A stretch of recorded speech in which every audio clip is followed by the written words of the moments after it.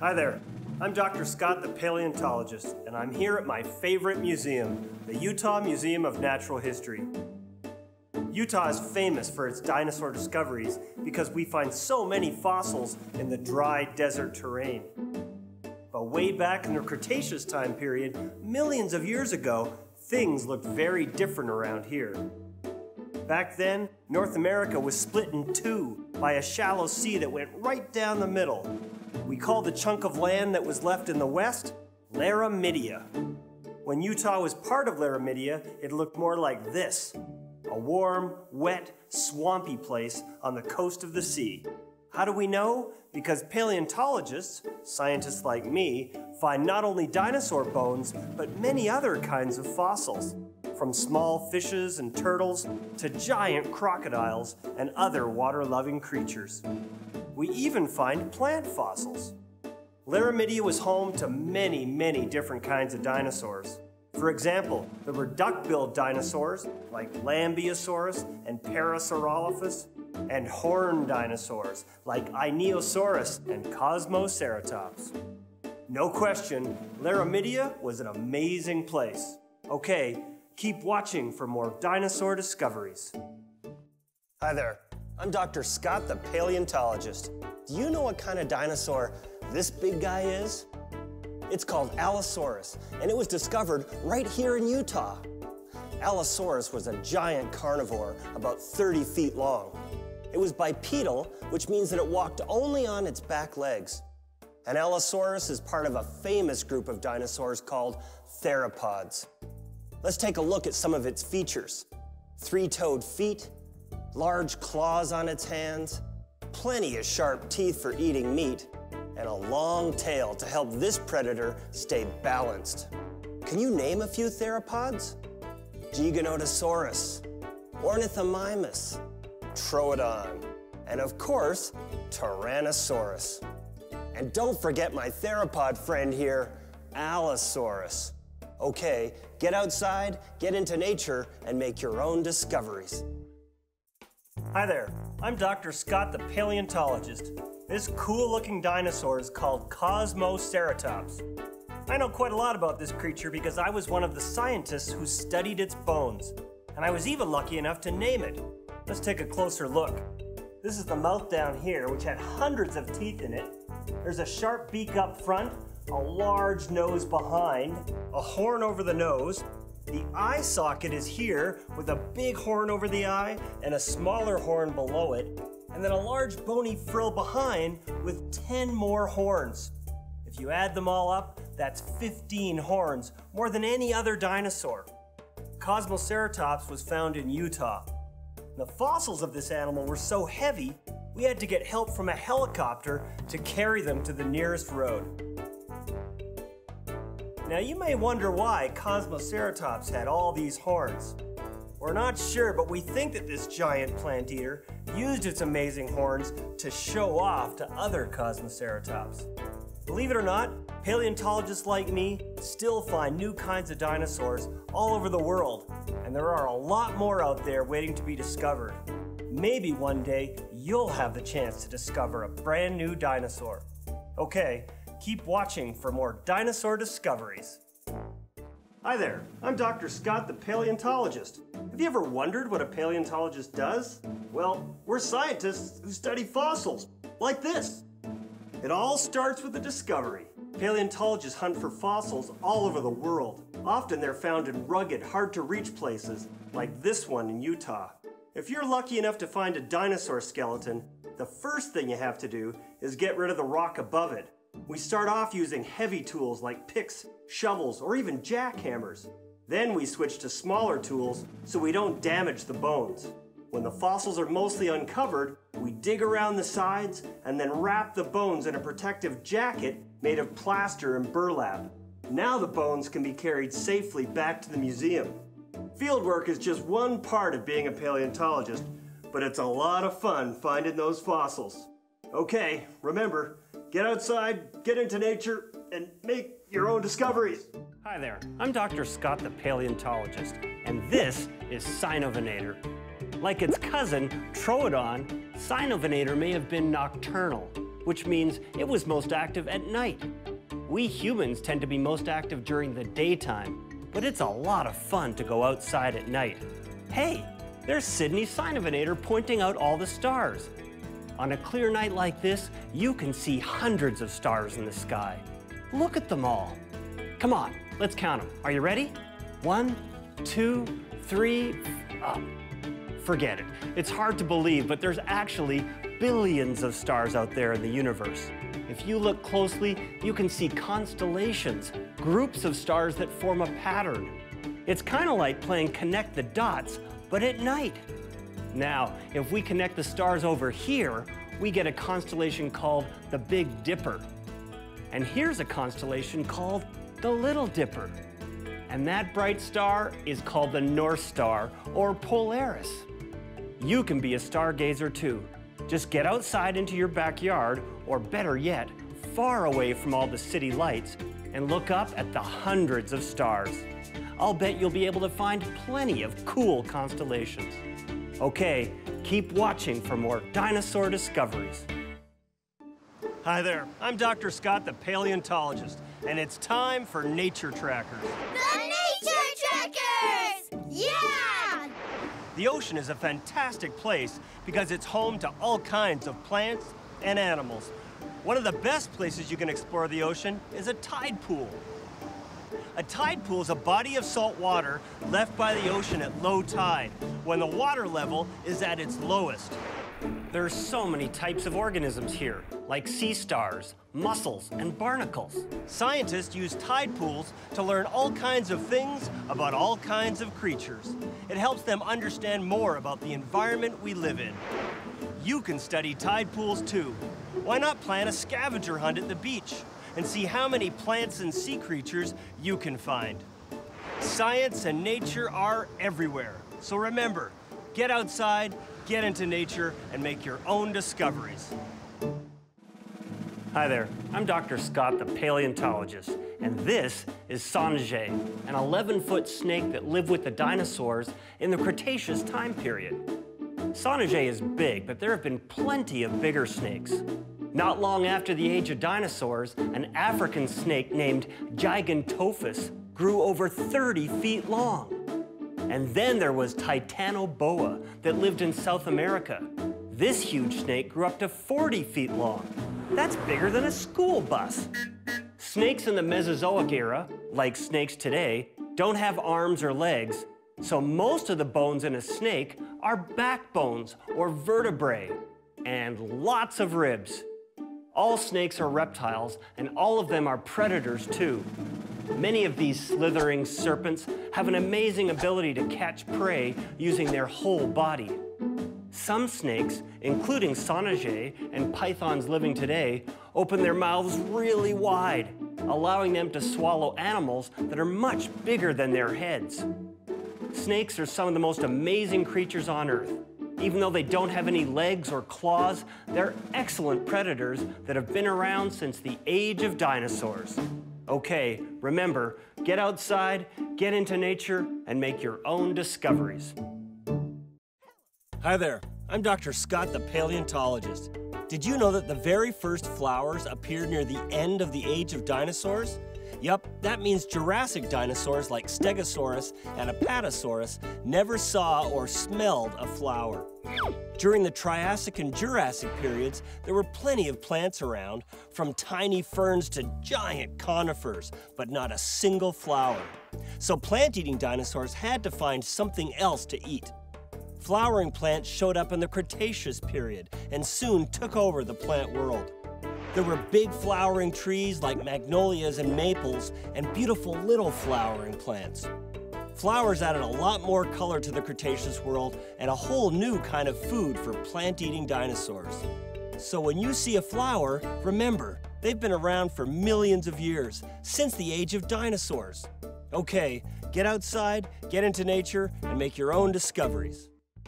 Hi there, I'm Dr. Scott, the paleontologist, and this is the skull of a Tyrannosaurus rex, or T-Rex, just like our friend Buddy. As you can see, an adult T-Rex was huge. The whole body was over 40 feet long, making it one of the largest land-living carnivores ever. And T-Rex had some special features on its skull. It had sharp teeth, some of them the size of bananas. It had amazing eyesight, and T-Rex had a great sense of smell. T-Rex also had some special features on its body. Check out those tiny arms. Paleontologists don't even know what they were used for. Recently, scientists working in Asia discovered a relative of T-Rex that lived millions of years before it. It was named Raptor Rex, and it shares many features with its theropod cousin. Check it out. Raptor Rex has a big head, lots of sharp teeth, and tiny arms, just like T-Rex. But there's one big difference between these two carnivores: their size. Raptor Rex was really small compared to the gigantic T-Rex. Look at the difference. Okay, keep watching for more dinosaur discoveries. Hello. Hi there, I'm Dr. Scott, the paleontologist. One of the greatest things about being out in nature is making new discoveries. It's relaxing going to the beach, but it can also be very exciting. Out here, you can use all 5 senses: hearing, smelling, tasting, touching, and seeing. In the city, you'll hear sounds like these. But in nature, if you close your eyes and just listen, you can hear amazing sounds, even the sound of your feet on the sand. Here at the beach, you can actually smell and taste the salty ocean air and water. How about touch? What does a shell feel like, or seaweed? How cold is that ocean water? Of course, there's plenty of things to see here as well, from the tiniest grain of sand to the huge ocean. Up in the sky, you'll see birds and fluffy clouds. Okay, remember, get outside, get into nature, and make your own discoveries. Hi there, I'm Dr. Scott, the paleontologist, and I'm here at the Big Pond. Did you hear that? Oh, hey, it's Patricia Paleobatrachus. She's a frog from the Cretaceous time period. Patricia and her friend, Albert albinerpaton, are amphibians, a group of animals that includes frogs, salamanders, and newts. Most amphibians live on land and in the water. They're amazing creatures that go through big changes as they grow up. Frogs, for example, start their lives in the water, hatching from eggs as fish-like creatures called tadpole. As they get bigger, tadpoles grow front and back legs and slowly lose their tails. Eventually, they're able to crawl out onto the land where they learn to hop. Oh, and amphibians are great survivors. They've been swimming, crawling, and hopping for millions and millions of years, since long before there were any dinosaurs. We're both amphibians. We're comfortable in the water and on the land. But we like to stay near the pond to keep our skin moist. Well, that's true, but many amphibians did live with the dinosaurs, and lots of different kinds of amphibians live with us humans today. So the next time you're near a pond or lake, listen up for frogs or see if you can spot a tadpole swimming in the water. Okay, keep watching for more dinosaur discoveries. Hi there, I'm Dr. Scott, the paleontologist. Have you ever helped to plant a garden? It's a great way to learn about nature and a lot of fun. There's lots of different kinds of gardens: flower gardens, rock gardens, and my personal favorite, vegetable gardens. To grow a garden of vegetables, you need to plant seeds, water them, and let the sun give the plants energy to grow. Even if you live in a big city, you can plant a community garden where everyone pitches in. You can help plant, water, and pick what you grow. Eventually, you get to enjoy the best part of growing vegetables: eating them. Wow, carrots, strawberries, peas. What a great garden. Point of fact, dinosaurs did not grow gardens. Thank you. That's true, but you kids can grow your own gardens. Okay, remember, get outside, get into nature, and make your own discoveries. Hi there, I'm Dr. Scott, the paleontologist, and this is the skull of a dinosaur that we discovered right here in Utah. I named it Utaceratops. Utaceratops was a horned dinosaur, or ceratopsians, and this was a huge animal, about 20 feet long. But most impressive of all is its enormous head, almost 7 feet long. Utah ceratops had a large horn over the nose and short eye horns that stuck out to the side. Similar sideways pointing horns can be seen today in bison. Utah ceratops' horns are different from the horns of all other ceratopsians. Triceratops had one horn over the nose and much bigger horns over the eyes that pointed forward instead of to the side. Coeloceratops also had a horn over the nose and even bigger horns over the eyes. And Cosmoceratops, well, it had a total of 15 horns all over its head. This is the skull of a small ceratopsian named Protoceratops. You can see that it's tiny compared to the skull of Utah ceratops, but all these plant eaters have a lot in common, including a narrow turtle-like beak up front and a big bony frill in the back. And they all walked on 4 legs. Okay, keep watching for more dinosaur discoveries. Hi there, I'm Dr. Scott the paleontologist. And do you know what I'm holding? These are pieces of actual dinosaur eggshell from a real dinosaur egg. Did you know that all dinosaurs hatch from eggs? It's true. Even huge dinosaurs like Brachiosaurus came from an egg not much bigger than this one. We don't know what kind of dinosaur these eggshells came from, but one thing we do know is that these fossils are about 75 million years old. Like birds, dinosaurs laid their eggs in circular nests, usually with about 20 to 25 eggs in each nest. Also like birds, dinosaurs often nested in groups or colonies. Nesting in colonies allowed the adults to protect their eggs and babies from predators, which was very important to those baby dinosaurs. Okay, get outside, get into nature, and make your own discoveries. Hi there, I'm Dr. Scott the paleontologist. The animal that flew into the dinosaur train is J. halornis, a bird that lived during the Cretaceous time period.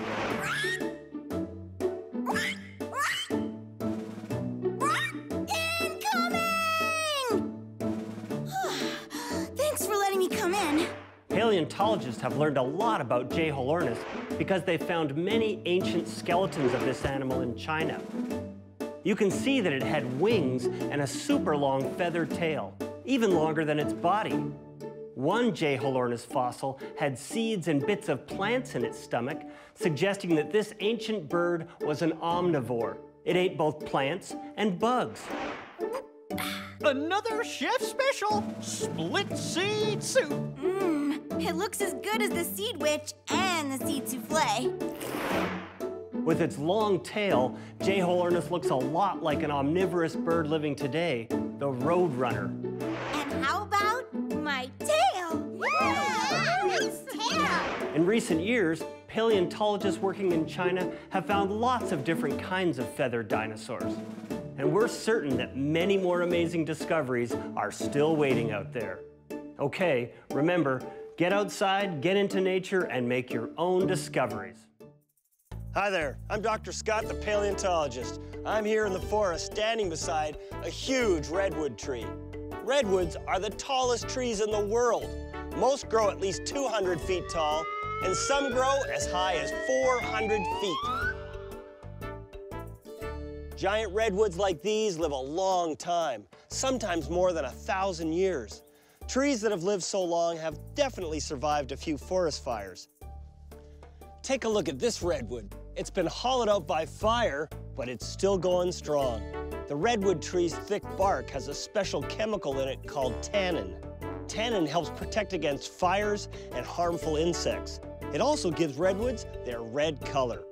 So the next time you see a huge redwood tree like this, just think, trees like these were around during the age of dinosaurs. Okay, remember, get outside, get into nature, and make your own discoveries. Hi there, I'm Dr. Scott the paleontologist. Do you know something that every living creature on Earth needs? Water. From dinosaurs that lived millions of years ago to us humans living today, we all need water. Most of the water used by land animals and plants comes from rain. Some years it rains a lot, and other years, well, it hardly rains at all. When it doesn't rain much for a long time, months or even years, we say that a place is having a drought. During a drought, lakes and rivers start to disappear, the ground dries up, and the trees and other plants start to die. Animals and plants that live in deserts, like camels and cactus, have the ability to store water in their bodies, and they can go a long time without any rain. But most plants and animals that don't live in deserts really struggle when there isn't enough water around. During a drought, some animals stay put and try to make the best of it.